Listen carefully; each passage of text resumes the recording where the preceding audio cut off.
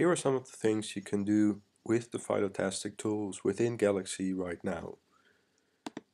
So let's say we're going to take the mammal supertree, and out of that supertree we're going to take a sample, a random sample of taxa, and for those we're going to do a taxonomic name reconciliation so that the taxa are anchored on the NCBI taxonomy.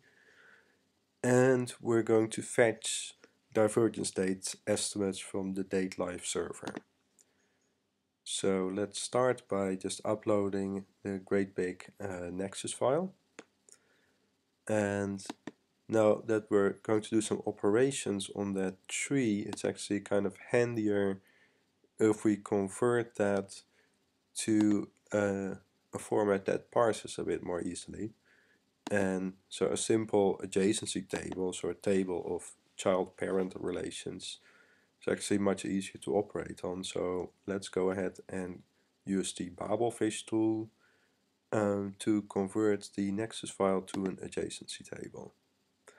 Now you can see that the task is queued here, and meanwhile we can start planning other things in our pipeline as well. So for example, we're going to extract some taxon labels out of this super tree because we're going to sample from among them.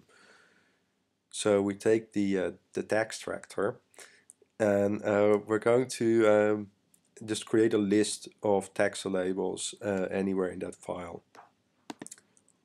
So let's execute that.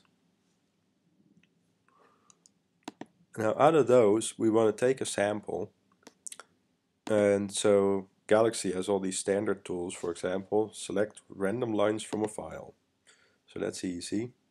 So let's say we'll sample 40 taxa from this just list of names. So the output of step 3, and we queue that.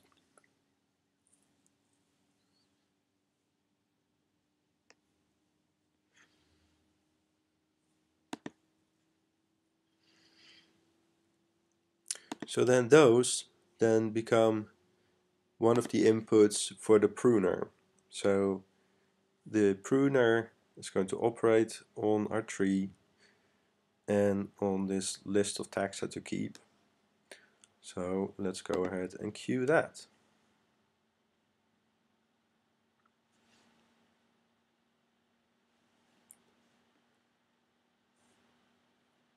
And then we also want to go and reconcile these labels with a taxonomic name resolution service, and for that actually we have to process these names a little bit more,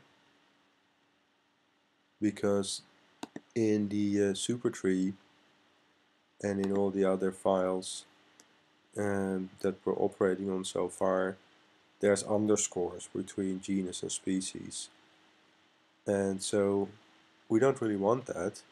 So we're going to translate those into spaces.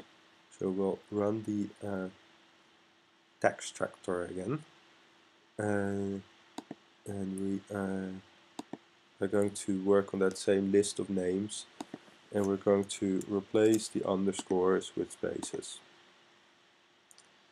And our input type is actually just plain text.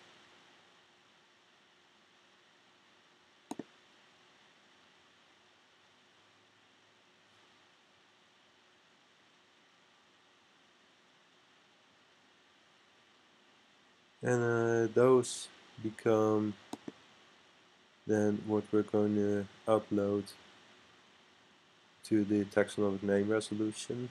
So that job is now ready to be queued. Meanwhile, we're going to fetch our divergence dates from the output of the prunomatic, right, the prune tree. And so we can queue that. And then finally what we end up with is a tree with divergence dates and a list of taxa that are reconciled against external taxonomy. So we'd actually like to merge those, so we use the file merge, and I'm really sorry for all these names, but I had to pick something. So we use the tree node data, that is an adjacency table, and we use the taxonomic name reconciliation, which is a taxon table, and then let's output that to a web page and just make sure that any underscores are stripped out. So now that's queued, and it should start pretty soon and shouldn't take too long. There we go.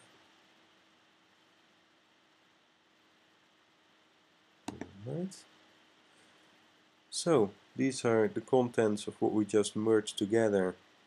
So we've got taxa linking to NCBI, and we've got our tree in there. The end.